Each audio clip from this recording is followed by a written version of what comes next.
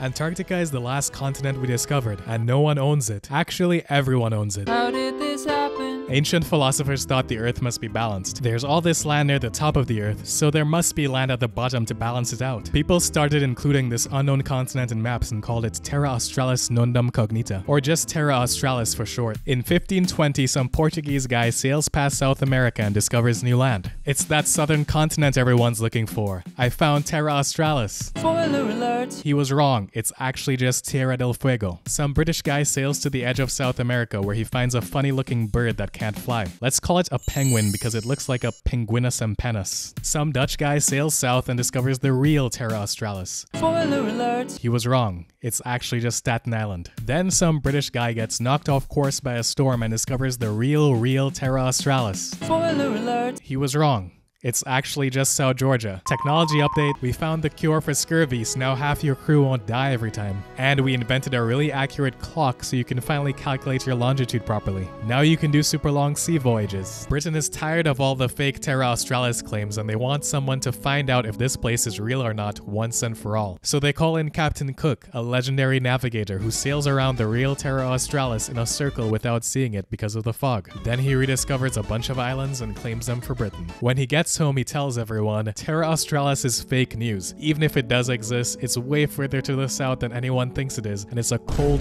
desolate wasteland that no human would ever want to live in. Also, there's a lot of seals. Did someone say seals? Seals equals fur, fur equals clothes, clothes equals money, so you know what that means. It's time to go seal hunting. Everyone starts sailing into the Falkland Islands to find seals. Wait, says some guy. If we keep killing the seals like this, they'll all go extinct. We should set limits so we don't destroy this precious ecosystem. And then they ignored him and killed all the seals. Hey everyone, there's more seals on South Georgia. Did someone say seals?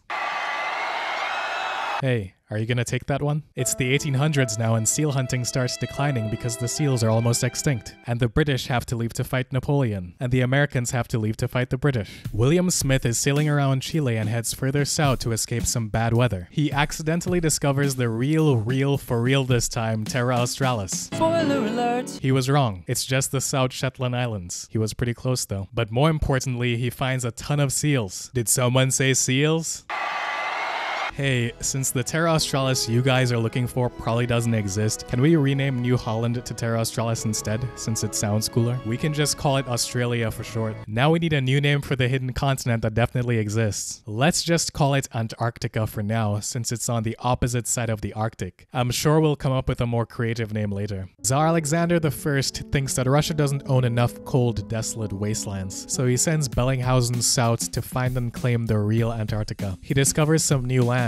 But by this point, everyone was kind of tired of fake claims of finding Antarctica. New land, sir? Do you think this could be Terra Australis? I mean, Antarctica? It's probably just another useless island. Honestly, I don't think this Antarctic continent exists. Spoiler alert! He was wrong. It really was Antarctica. Some American guy is looking for more seals and accidentally becomes the first person to stand on Antarctica. Then he leaves because there's no seals. Science alert. We think we've found out the magnetic pole locations. Can someone go in person to confirm? America, France, and Britain all go racing to find the magnetic South Pole and they all fail but discover more Antarctica. Hey, remember when we killed all the seals and got rich? Yeah, good times. Well, I just realized there's a ton of whales here. Did someone say whales?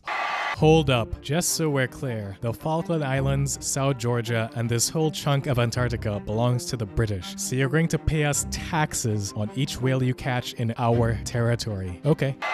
If people are gonna start living here, then we need to build some stuff. So they build a cinema, football field, church, jail, and cemetery. Now that's what I call civilization. It's time for the heroic age of Antarctic exploration! Some Belgian guy sails to Antarctica and gets his ship stuck in ice for a whole year. His crew becomes the first to spend winter in Antarctica. It's freezing cold, and the sun doesn't rise, and they all go insane. But eventually they get out of the ice and go home. Hey, wouldn't it be awesome if someone actually walked across the entire Antarctic continent? Says some British guy guy who then gets his ship destroyed by ice and is stranded with his men. Oops. No worries, I'll just sail 800 miles in a tiny boat across one of the roughest seas in the world in the freezing cold while starving and dehydrated. Then hike across some treacherous frozen mountains until I get to civilization. Then find someone with a boat to come pick everyone up. Trust me, bro, says Ernest Shackleton, somehow rescuing his entire crew. Who wants to be first to the South Pole? Me, says Britain and Norway at the same time. I'll race you. Alright, sir, what's our plan to beat the British? We're going to get 100 sled dogs, pack light, and go as fast as possible. Whenever a dog dies, we'll eat it. Sounds good.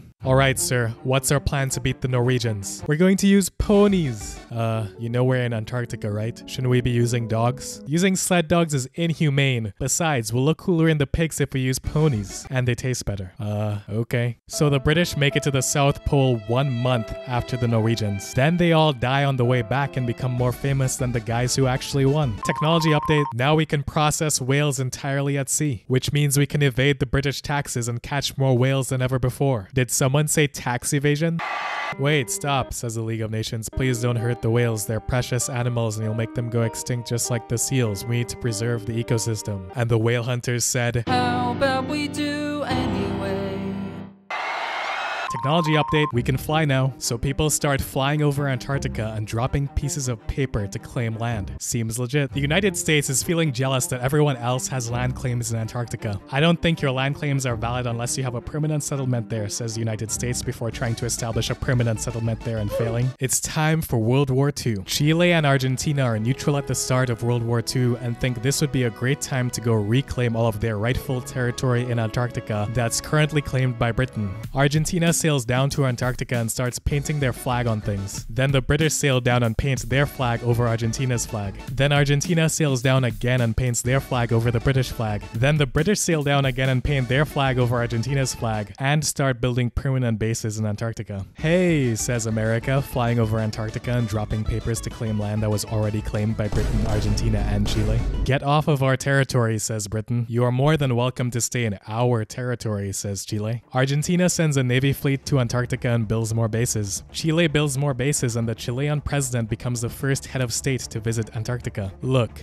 can we all just agree not to send any warships in this area? Sure, they all say, continuing to send warships. Then the British build a base next to an Argentinian base. The Argentinians fire their guns in the air and tell the British to get lost. The British bring in some soldiers and say, how about you get lost? Look how far you came from home. Antarctica is my backyard. Been living here for 50 years. You colonizers can't make me scared. The sun already set on your dying empire. So go back to your palace, sip some tea by the fire.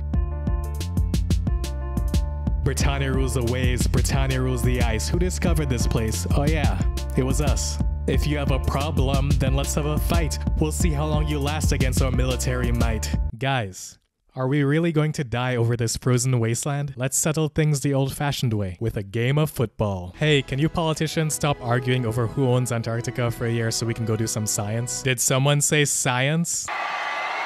67 countries participate in the International Geophysical Year, and now 12 countries have their own bases in Antarctica, and they all work together and do a bunch of science. You know, doing science together is a lot more fun than fighting wars.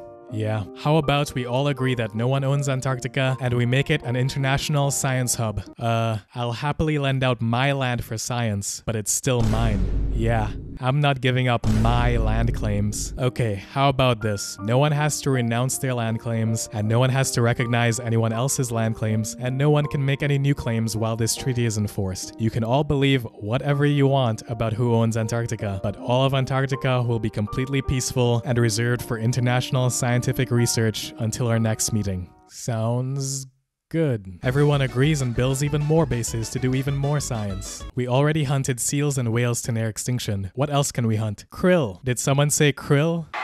Actually, we've had enough of you guys. How about we don't make animals go extinct, say the Antarctic Treaty countries, creating new rules to preserve wildlife? In 1978, Argentina ships a pregnant woman to Antarctica and her son Emilio becomes the first baby born in Antarctica. How cute. And then Argentina decides to start a war. Hey, you know these islands are actually ours, right? Says Argentina, showing up to the Falkland Islands with guns. Then why don't you come take them from me? Says Britain, showing up with guns. Wait, the Antarctic Treaty says we're not supposed to fight wars in Antarctica. Yeah, but that only applies to everything below 60 degrees south. Oh yeah, good point.